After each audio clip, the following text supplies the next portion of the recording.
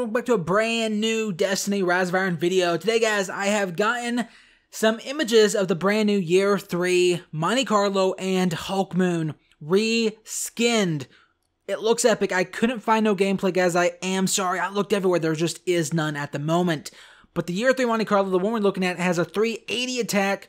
All the abilities are the same, but the skin, the first skin you have is called, it looks cool, okay? It's red, it's black, it looks dope. The second skin, they did not show us, but each gun has two skins, which is epic. Moving on to the Hawkmoon, I do have both skins.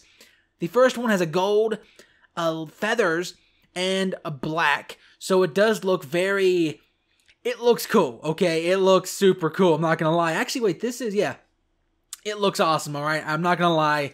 It looks epic. The second one, to me, in my personal opinion, looks even better than this. The abilities are all the same. 340 attack, 13 round magazine. Is that different? I think it is actually. 13 round? That's weird.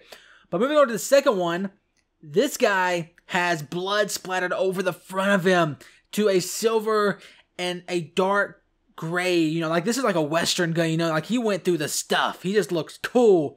It looks cool. Like, so it looks like a real revolver in a way. This skin does, but it does look epic. Now, just a little clip, guys, thrown in there for you of a cool weapon. Just awesome. I'll make a video on this separately, but guys, if you enjoyed this video, drop a like, quick video, subscribe. As always, this has been 2x2, and I'll see ya next time.